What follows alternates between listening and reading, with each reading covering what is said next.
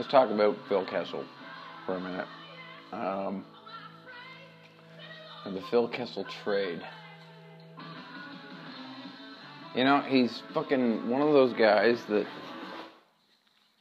you know, every team needs, but doesn't need right now.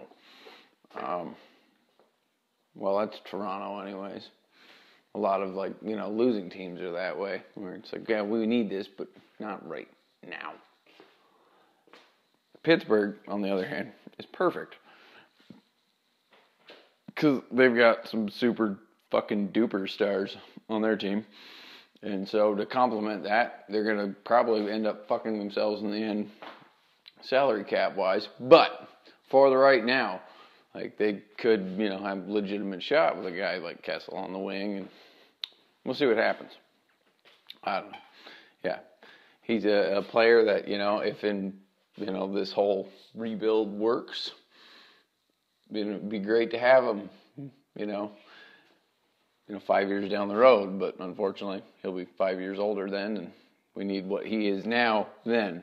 So, yeah, I'm kind of bummed out because he's fun to watch when he gets fucking lighting it up, but, you know, it makes a lot more sense to, you know, get rid of him, and we'll just move forward.